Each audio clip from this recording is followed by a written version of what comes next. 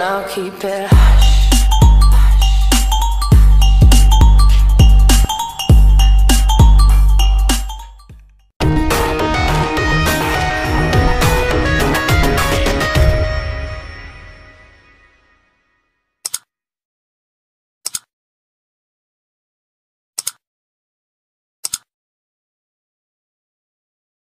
Hello everyone, welcome back to my video math tutorials. I am Marian BBBs from ECD Mathematics 1A. So for today's video, our topic is all about the Pythagorean theorem or Pythagoras theorem. So first, let's define the Pythagorean theorem. In a right triangle, the sum of the squares of the legs of the triangle is equal to the hypotenuse squared. So the sum of the squares of the legs, or which is the perpendicular on the base, is equal to the hypotenuse.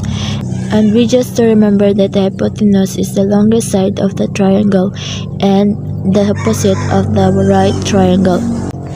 Then we just also remember that the formula of the Pythagorean theorem is c squared is equal to a squared plus b squared, which is c represents as hypotenuse and a represents as opposite and b represents as adjacent. So we just simply define in this figure. If our angle is here, our opposite is in this one and our adjacent is here, and also our hypotenuse is this one, and our right triangle can found here, or which is this is letter A, our opposite, and letter B our adjacent, and letter C our hypotenuse. Then note, C is the longest side of the triangle, A and B are the other two sides. Then let's proceed on the example. So we have example 1. So in this figure we have, if our angle is here, so our opposite is 5 and our adjacent is 12. So our hypotenuse is missing. So that, how can we find these missing values? So for that, we use the formula of the Pythagorean theorem. So we have c squared is equal to a squared plus b squared. So we put the value of the opposite and adjacent. So we have c squared is equal to 5 squared plus 12 squared, which is our a is 5 and our b is 12. Then let's simplify the 5 squared plus 12 squared. So the answer is 5 squared is 25 and 12 squared is 144. Then add the two values, which is 25 and 144. So the answer is 169. So this is the perfect square. If we find this into the square root, the answer is 13. Okay, so our missing value of hypotenuse is 13. So another example, we have the example number 2.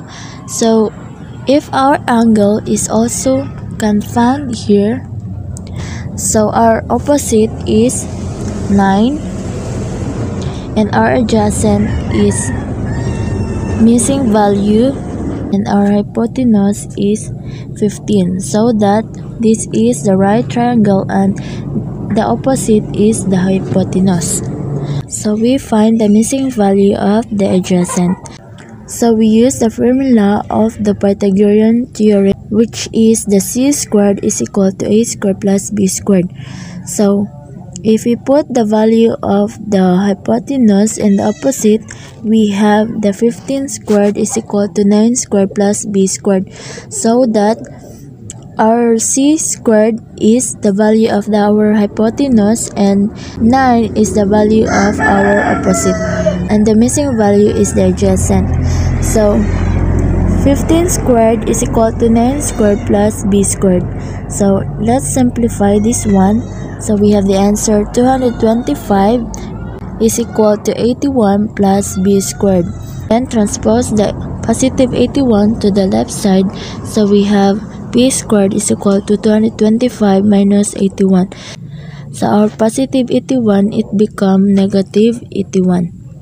Then subtract the 225 minus 81, so the answer is 144.